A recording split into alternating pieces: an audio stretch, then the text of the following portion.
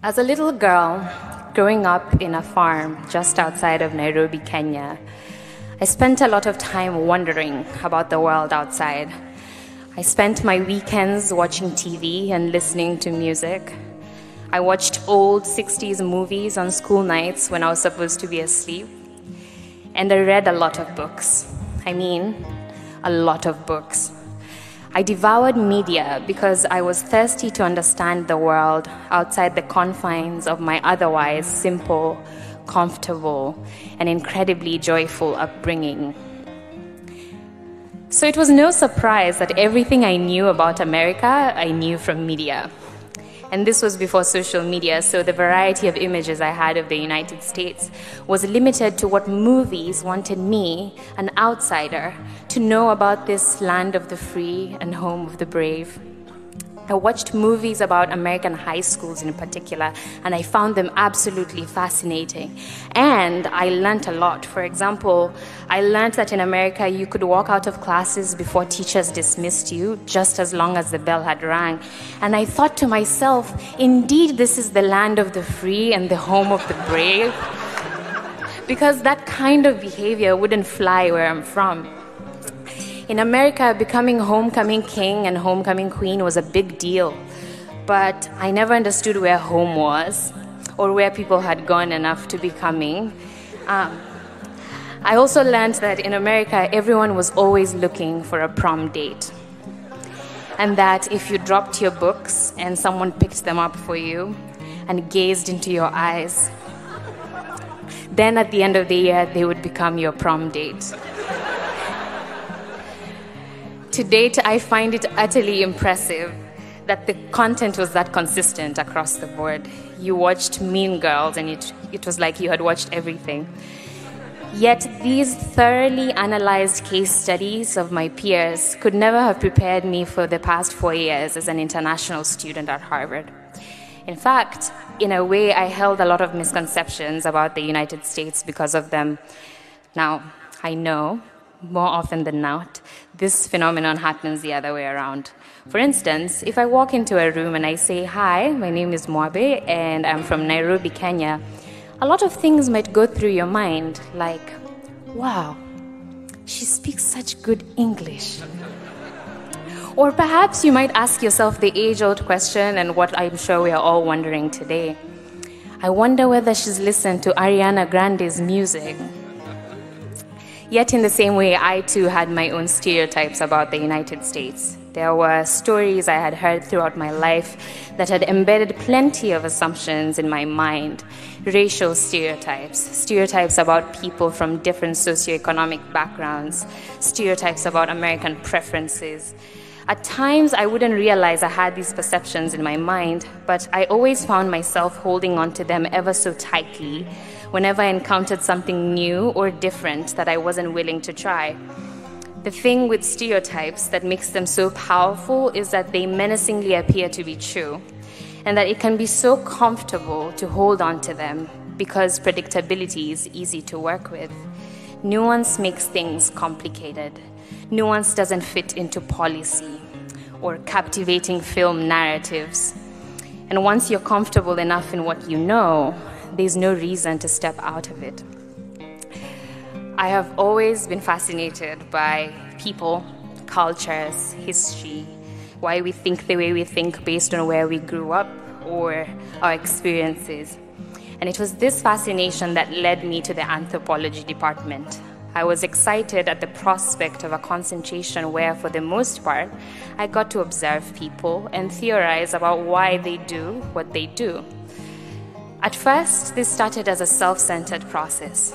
In the midst of my debilitating homesickness and reluctance to adjust, I needed an excuse to get out of having to engage with this new country and its people by delving deeper to understand myself, my roots, and my culture. On any lovely Wednesday afternoon, you'd find me at a section in Toza, either finding a way to connect every possible theory to the African continent, or vehemently retorting to something a peer had said, and it always sounded like, well, I just want to push back on that for a little bit and say that that is based on a very Western framework of thinking. Around my friends, I started every statement with "in my culture," especially when I didn't want to try something new, like, "In my culture, we don't eat quinoa." Or, "In my culture, we don't ask professors about their weekends," or agree to call them by their first names. I'm sorry, Rakesh. And while this transformative liberal arts education has given me the tools to explain where I'm from, or why you won't find me running by the Charles in the winter when no one is chasing me, self-centered intellectual pursuit can get incredibly dissatisfying and ultimately lonely. And so I began observing Americans instead. Away from the images that had for so long filled my head, I promptly began my fieldwork outlining the rituals among American 20-year-olds, their sociality, their tribal customs and norms, what they found taboo to talk about in public, their different kinship systems and values for concepts like personal space, and how "how's it going" isn't actually a question about how it's going. Eventually, I too began to participate in the natives' rituals, annual festivals like the Super Bowl, and this collaborative activity that was creating a March Madness bracket. I started watching American news as an empathy exercise, really.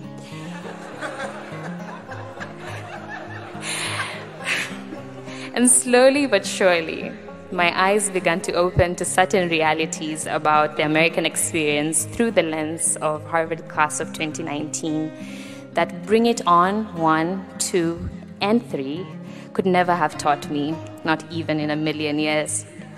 There were experiences that brought us together as a community and reminded me of the universality of our experiences.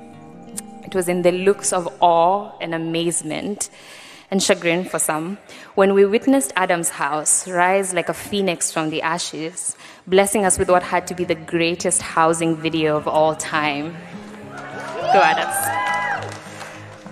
It was in your faces every time you worried about the inequalities of your education system. It was in your pain when another unarmed black man was shot.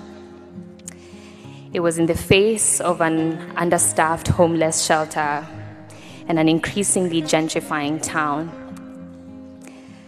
Now, I know Harvard is not representative of the entire United States. In fact, if anything, this heavily endowed bubble is far from the reality faced by millions in this country. But if there is anything I am thankful for, it has been the opportunity to have been part of class of 2019, a class of strong, talented, beautiful, smart, ambitious young people who have shared with me little snippets of where they're from and where they hope to go. And so at the end of this anthropological study, I would like to share with you all my findings based on the statistical sample that has been my interactions with the class of 2019. The most important of them being that people are people, and joy is joy, and pain is pain everywhere. And we cannot limit ourselves to what we know based on where we come from. In the same vein, let it not be that this Harvard experience becomes our culture, if you will, that we get so attached to bleeding this crimson blood that we are so unwilling to step out and be challenged to learn something new or presently engage when we encounter something or someone different. Statistically speaking, those who have left these grounds have had a palpable impact in the world. Those who have gone ahead of us have disrupted culture, transformed global politics, revolutionized economies, and we will most probably go ahead and do equally significant things, if not more. But these accolades, these achievements, do not make us any better, our lives any more valuable, our joy any more valid, our anger any more justified than the man across the street for whom every dollar counts.